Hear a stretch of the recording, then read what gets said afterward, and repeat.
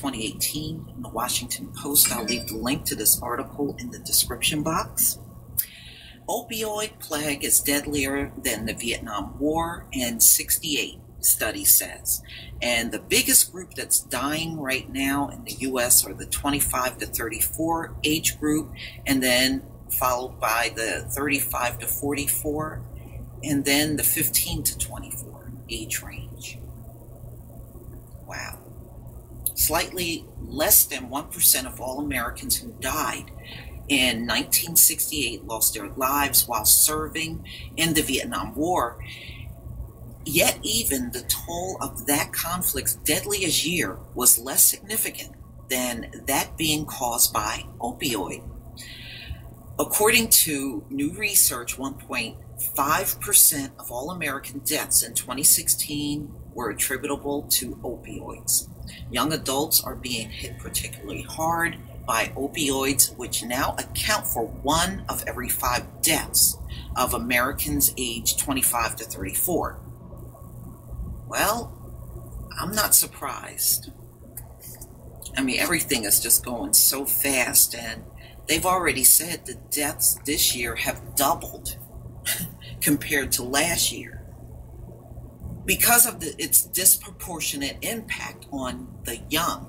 The opioid plague robs Americans of more years of life than do prevalent late life conditions such as Alzheimer's disease and prostate cancer. According to research by Gomez and colleagues, the opioid plague resulted in almost 1.7 million years of lost life across the U.S. population in 2016. Wow. Oh my God. Gomez research relied on the Center for Disease Control and Prevention data, which is known to underestimate opioid overdoses by 20 to 30%. I believe that. They are not giving you the real numbers. Remember, it's only based on 22 states, not the whole country. Her team's findings thus represent a conservative estimate of the horrific impact of the opioid plague. And I believe that. I believe that. We're never going to get the real numbers. You know, they're too ashamed to put those out.